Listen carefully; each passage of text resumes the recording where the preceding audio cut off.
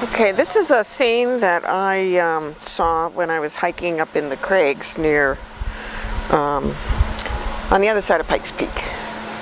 And so the flowers were blooming among the aspens, and so I thought that would make a wonderful scene to paint. A little ambitious, but I'm gonna do it. So. Is that something you do typically? You're out hiking around and find something you like and decide you want to paint it? Yeah, I take my camera with me because I know I'll always find something. I mean, Colorado is gorgeous, so I know that there will be something there that'll inspire me.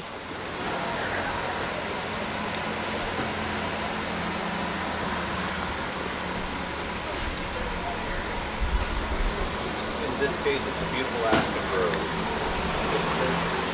Yeah, it was just the flowers caught my attention, and then I realized that they looked really wonderful among the aspen, and so I took this a while ago, thinking that I would paint it. So it's taken me a little while to kind of put it together, but.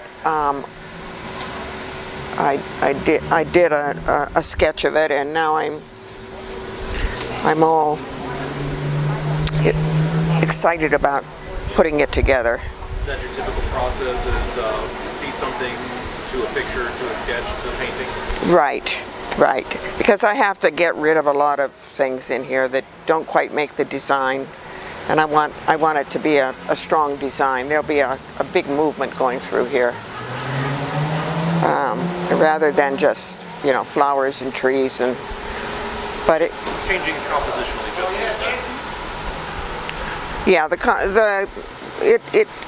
I always change the composition, and sometimes I will bring in things from another part of the forest or whatever works for the painting, because the painting isn't just a copy of nature.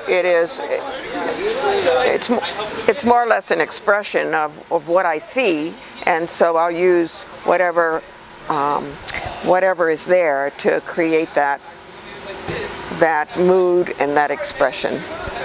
There are flowers in this scene. They're the Indian paintbrush. However, I'm going to add more of the flowers of Colorado. I'm going to put some yellow, little yellow flowers in there, and some of the lupin, so that it makes sort of a wonderful bouquet of the flowers among the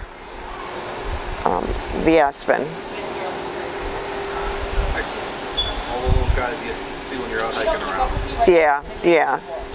So because, like I said, I just take whatever is in the mountains and just kind of put it together and create a painting.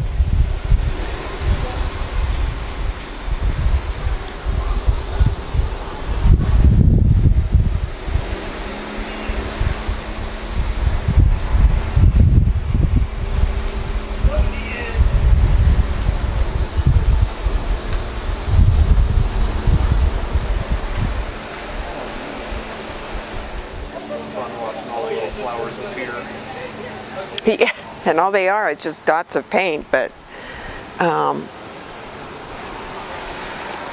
long as I kind of identify a few of them, you'll know that the rest of them are what they're supposed to be, like the Indian paintbrush.